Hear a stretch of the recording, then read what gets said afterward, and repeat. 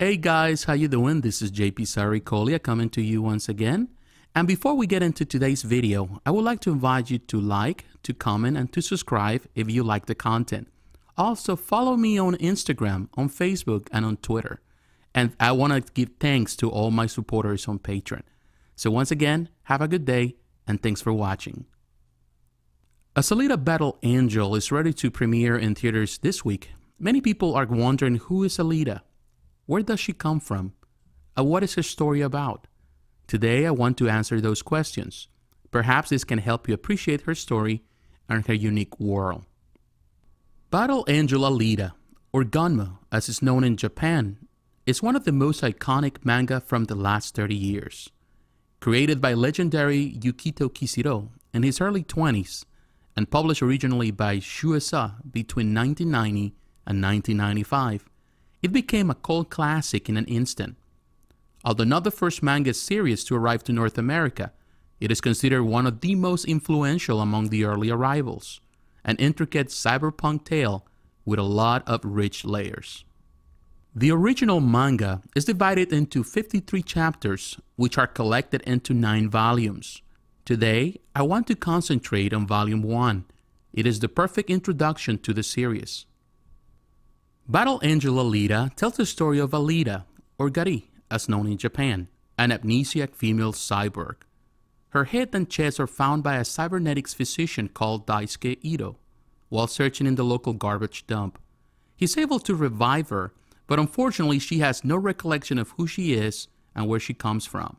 In response, Ito decides to name her Alita, after his deceased cat. The post-apocalyptic dystopian world of Alita revolves around a city called the Scrap Yard, a city built around a heap of trash below the suspended city of Salem, or T-Fairs as it was known initially in the first English translation. Ground dwellers are forced to work in the factories and farms, but have no direct contact with the floating utopia. The scrapyard is a lawless place, and most of its inhabitants have cybernetic parts to cope with their hard environment. Daisuke loves Alita as a father loves a daughter. He gives her a new body, and she is so happy with it. During the day, Ito helps people with their cybernetic parts, but during the night he's a hunter-warrior.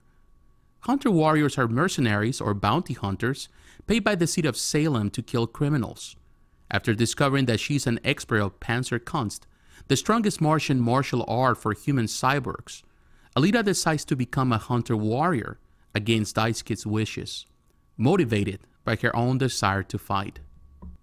It is then when Alita encounters her first deadly opponent, a psychopath named Makaku. In the battle that ensues, Alita's body is destroyed. Daisuke saves her at the last minute, but he's severely wounded as well. Fortunately, they both survive, and with the help of Gonsu, Ito's friend, Alita gets a new body. A berserker's body from the old wars. A perfect killing machine. With her new body, Alita and Ito decide to go after Makaku. They stop at a local bar where hunter-warriors gather looking for help. While in there, Makaku shows up, now in possession of a more powerful body. He kidnaps a baby with the intention of luring Alita into a trap inside the old city sewers. Knowing the risk, she accepts the challenge and promises to save the baby before jumping down the hole. A final showdown is about to begin. The art of Battle Angel Alita is spectacular, truly cinematic. Every panel, every drawing, every movement is full of kinetic energy, pleasant to the eye and easy to follow. This is the perfect book for those who are new to manga. Just keep in mind the mature nature of its content. This manga is not for small children or for the faint of heart due to its graphic violence and gore. It is important to point out that Kodansha Comics holds the rights of distribution in the United States since 2017. They publish a new translation of the series which is closer to the Japanese language and the creator's intent. The new translation has been a point of contention among older fans who are fond of the original English version. Personally, I prefer word-for-word over thought-for-thought translations. As a bilingual speaker, I understand the difficulty of translating from one language to another without sacrificing meaning in the process. Furthermore, I have read both versions and consider the newer far superior in literary quality over the older. Kodansha also made significant changes to the art and the reading format. Besides replacing the English onomatopoeia with Japanese kanji, the new version can be read from right to left as traditional manga. The original English version was made from left to right in order to please Western audiences. In conclusion, Battle Angel Alita is one of the best manga ever created, a post-apocalyptic cyberpunk delight, a coming-of-age story with important philosophical and existential questions. Questions like what makes us human and what means to be human. For these reasons and more, you should give Alita a try. I promise you will not be disappointed.